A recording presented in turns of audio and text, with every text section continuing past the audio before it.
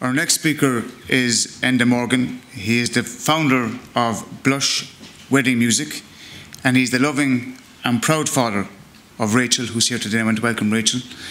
Enda spoke at our Dublin meeting as part of our spring pre-referendum meetings, and the story of him and his family is similar to many across our nation. Enda Morgan. Thanks, Sherry.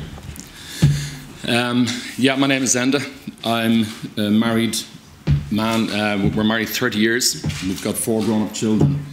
And our eldest daughter, her name is Rachel. And Rachel is 27 years of age. So 5 years ago, Rachel came out to Audrey and myself. And that evening was a very, very emotional evening. Rachel obviously found it very, very difficult to say it to us.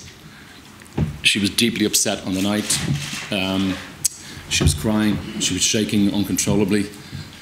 And holding your daughter in your arms, your daughter in your 20s, as a father, with that emotional stress, it's very distressing. It wasn't the issue that Rachel came out and said she was gay. What concerned me most of all was that my eldest brother is gay. He emigrated in 1971. Taoiseach, you referred to it, to the fact that it was the isolation and the marginalisation in our country in those years was just too difficult to deal with. So Rachel knows that Audrey and myself have had a touching point with the LGBT community for a long, long time, but still found it so difficult to come out to us. She was repeating over and over the words to me that night, "Dad, I'm so sorry, I'm so sorry, I'm so sorry." And I'm just saying, what are you sorry for? And her real concern was what our extended family and friends would think. And that's the first point. But what was much more upsetting and frightening for me was that that's how difficult it was for Rachel. What is it like for other boys and girls out there who have to come out to parents who would not have had those touching points or that level of understanding of the gay community? And I asked Rachel that question. I said, Rachel, do you think there are many other people out there who have not yet come out? And she said, Dad, there are thousands. There are thousands. And I think that's very disturbing. And this referendum is a fantastic opportunity for us to take the step up the ladder, the 2 steps, the 3 steps, the 4 steps. This is one of the biggest steps we are making for our children, for our grandchildren. The step of normalisation, destigmatise it, make them happy.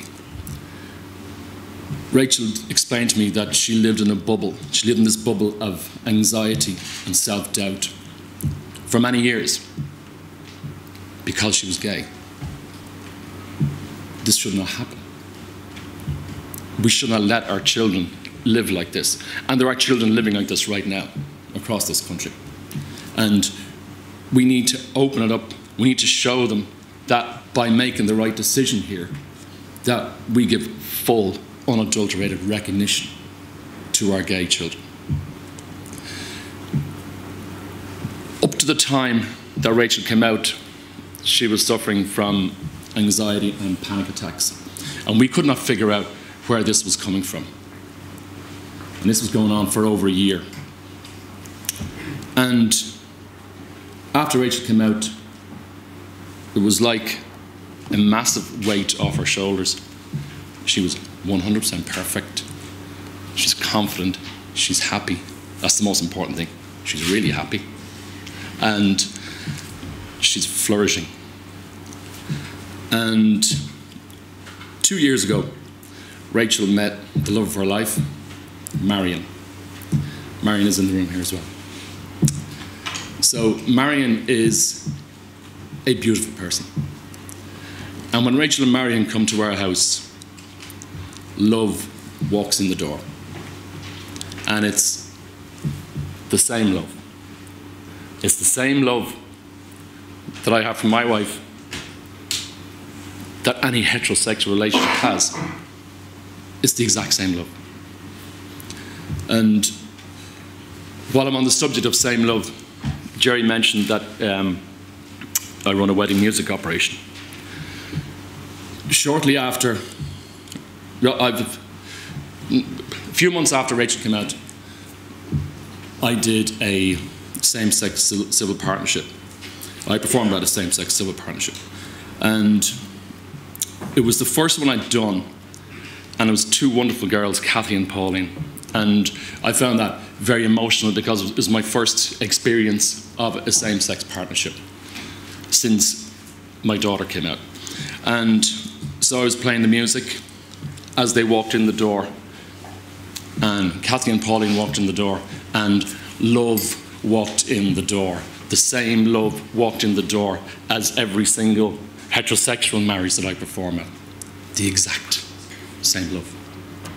And it's, you know, I'm so thankful that our government has given us the opportunity to vote on this. I think this is going to make such a big, big difference. And what, for Rachel and for Marion, they don't want to go down on their knees to each other and say, will you join me in a civil partnership? They really want to have the basic human right that their siblings have and that we all have, to say those four magic words, go down on their knees to each other and say, will you marry me? Thank you.